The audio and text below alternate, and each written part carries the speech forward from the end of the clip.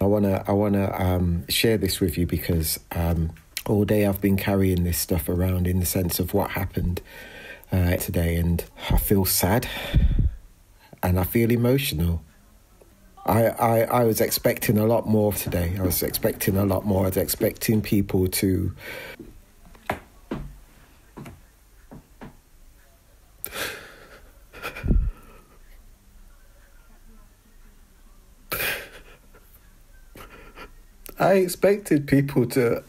come a little bit more broken than what they did. I expected people to have a little bit more of an appreciation or an understanding for what this means and what this has been. This hurts. It really hurts. And I came there today and I shared a little bit of where I'm at. And I don't have the privilege of not going there emotionally. I don't have the privilege of saying, well, it's never really been a thing. I'd never really thought of it like that. This is a lived experience for me.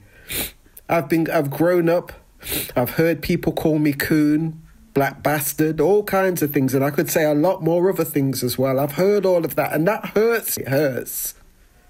There is a part of me that feels like, why do I have to become like you in order to be seen? And so what then are we going to do for everyone else that's black?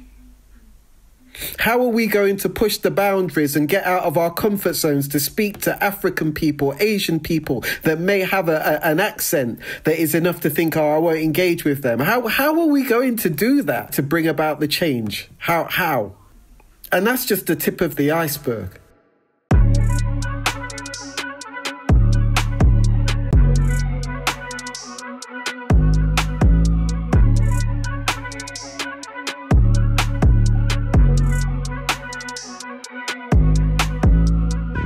You may write me down in history with your bitter, twisted lies. You may trod me under the very dirt, but still, like dust, I'll rise. Just like moons, like suns, with the certainty of tides. Just like hope springing high, still, we need to rise up. We need to get back up. We may be down, black folk, we need to stand up. You don't need a close-up. You can see the whole world's messed up. Ever since George died, the whole thing's blown up. Yeah, we've been throwing up hands for years. Long before the Lawrence family shed tears. Who cares? Truth is, white history is a big disgrace. And for that, white people need prayers, yeah.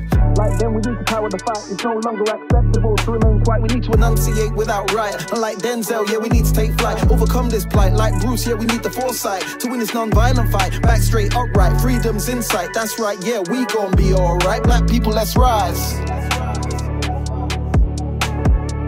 We've been here many times before, but this time, black people, let's rise.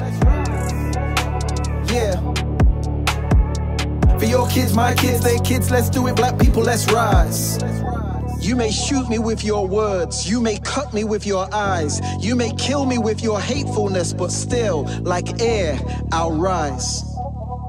Up from the past, rooted in pain, I rise. White people, your crimes of the past are evil. You kidnapped, raped and murdered black people. I'm just trying to make a point like a steeple. In this day and age, all we want is to be treated equal. You'd applaud when the ships came in, killed the black slaves and suffering. I know, right, it's hard to believe. The stench of death and feces, broken families, lost communities. Over this I still grieve, yet I still believe there's hope. Even though you hung us from trees with rope. I'm not trying to rock the boat, I'm just trying to invoke some change. Break those injustice chains, so here's my conclusion. There's only one race and it's human. We belong in the same boat.